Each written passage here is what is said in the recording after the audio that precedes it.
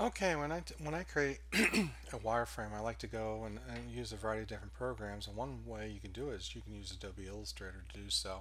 And the key with Adobe Illustrator is to set up your document the first way with grids. If you don't, then things are not going to you're not going to get things lined up. And you got to get with the wireframe. You got to make sure things are lined up perfectly and spaced perfectly. So the first thing I do is I create a file new. And what I want to do is you can go to the web here and there's view all presets. I usually tell students for this class do 960 by 560. Okay, you can do something a little bit larger if you wanted to, but I definitely think this would be all right to work with. You don't have to make any adjustments here. 560 pixels and the height is fine. And then I'm just going to click on create. Now the thing I'm going to do here is I'm going to go up to view and I'm going to turn on show my grid. And that's what I'm going to do is then I'm going to change my settings here. The other thing I'm going to do is I'm going to go back to view and I'm going to also snap to grid. If you want to line things up, you can utilize that. It's going to be actually pretty good for that purpose. Once you do this, you have to go into the preferences. If you're on the Mac, I believe it's under File or the AI. But you want to go to Edit Preferences and you want to choose Guides and Grids. And what I want to do is I'm going to change the grid line to every 80 pixels. That's going to create 12 columns. So if you're doing 960, a lot of times there's this what we call a layout called 960 grid. And so what we usually do is we divide it into 12 columns, and that's 12 80 pixels each. And then what I'll do here is I'm going to do 4 subdivisions, and I'm going to click OK. So as you can see here, you can see that you have these lines added to help you. So the next thing you're going to do is start working on your wireframe. Start working with your layout. Look what you sketch. Try to recreate what you have, and so forth.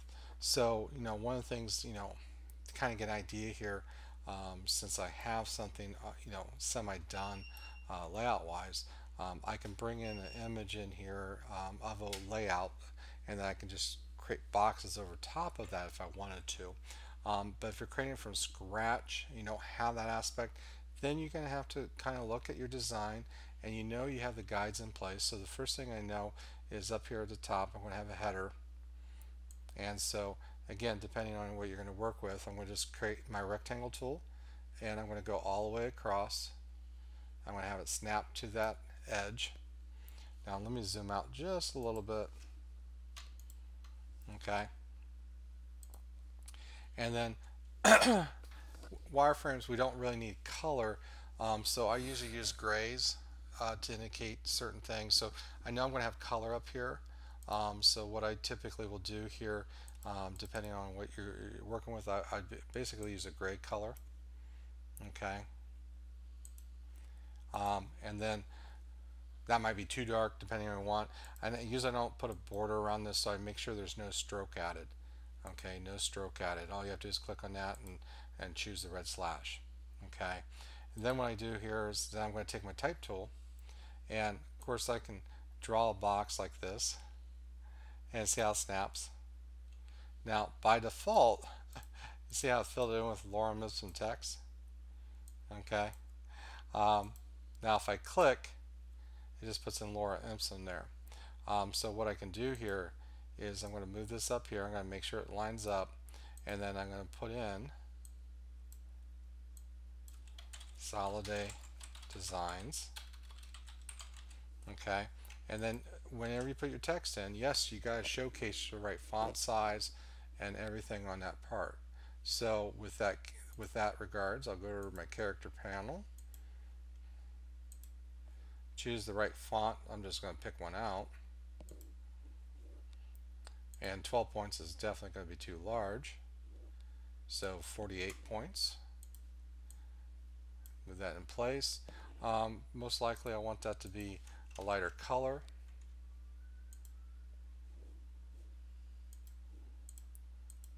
Make it white. Okay. Now the beauty of this, of course, you can add some effects in here if you wanted to. Like for example, some people add a little drop shadow going in. I wouldn't distort it too much, like tweaking this stuff, because then you can't really create that in Muse. You have to create it in Illustrator and then save it as a PNG and then bring it over. Okay, so but there are some features here like stylized drop shadow. You know, I always like to go in and work with.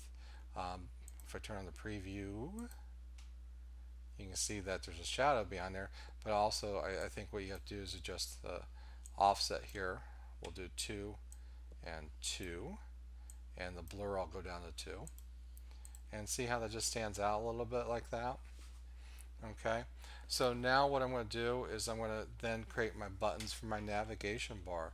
And how would I do that? You know, you can use rectangle tools. Then what's the beauty of this is then if you use the guides here, okay, see there's the one button. I'll put it up here, and then I'll use my Alt key, the Option key on the Mac, and I can duplicate this going across,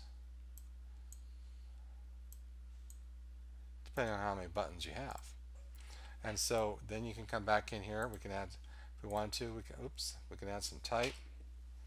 Now it remembers the last font size you work with. That's the weird part with Illustrator. So if I just click here, I'm going to type in home. Then you're definitely going to have to change this. I'll change it back to a regular font.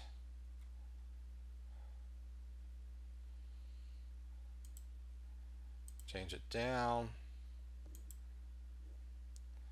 Change the color.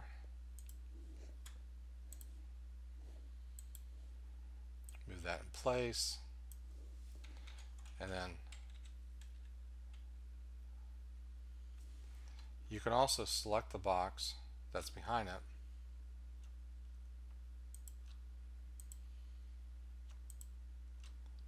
Well, if I can get that box. And I can select the text.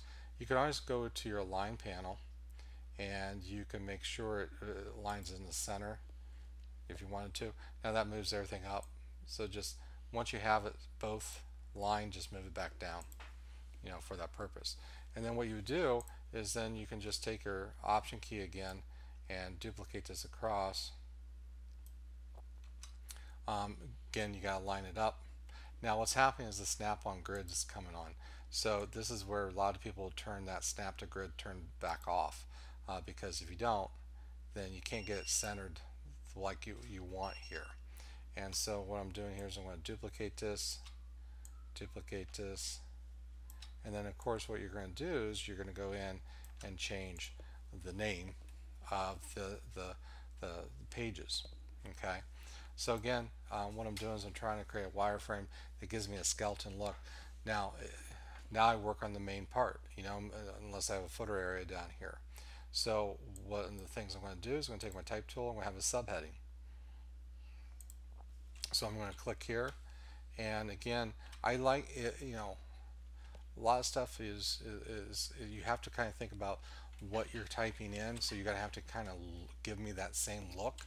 And so usually for subheadings I'll actually put actual titles in that I'll be using.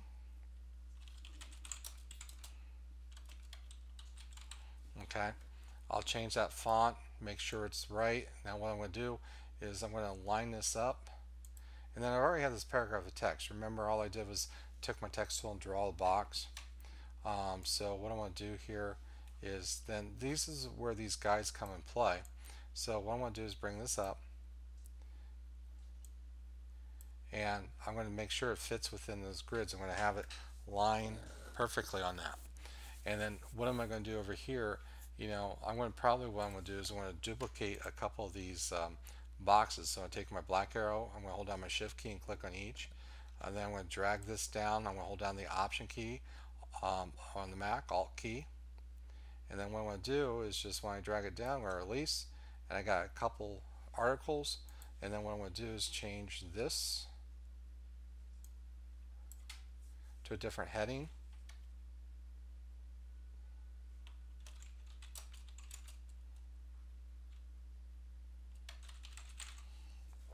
Okay. Then what I might do is I want to maybe go in and place a graphic over here on the right hand side, and something that will grab their attention.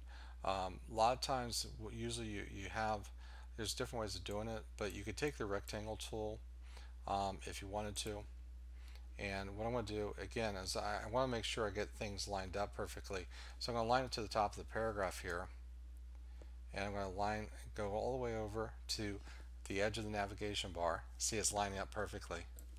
Now I don't want probably black here, but you can leave it black if you wanted to. I'll just go to a grayish color so that indicates the picture. Now if you're going to add some caption right below it, because a lot of times what you want to do is you want to add a caption, so I'm going to make sure it lines up perfectly, the text box. Then you want to resize it to make sure it fits to what you need. Okay, so here you might not do bold, you might not do, again, remember it's the last thing you did, so that is something that you have to watch out for. Okay, so if you know, with Illustrator, it remembers all the concept. So I'm going to make it unbold and 12 points to make it a little bit smaller for that. And so again, what I'm doing is creating a nice little layout. I'm working with alignment. I'm making sure things fit perfectly, and so forth. And that's where these guides and grids come in play. So hopefully then what you can do then, at the end, definitely save this as your Illustrator file so you can go back and edit if you want. And then what I would suggest doing, is then save a copy as a PDF. And you can go down here to WPDF, give it a name, and Wireframe 1, and then save it, and so forth. Now this will come in and say as a PDF and all that good stuff. And then if you want to make another change, you can say, well, you know what? Let's change this up. Let's make this alternate, because we always ask for alternate layouts. So I'm going to move this out of the way, and I'm going to say, okay, let's take tips and let's make our text up here. And again, I'm lining it up.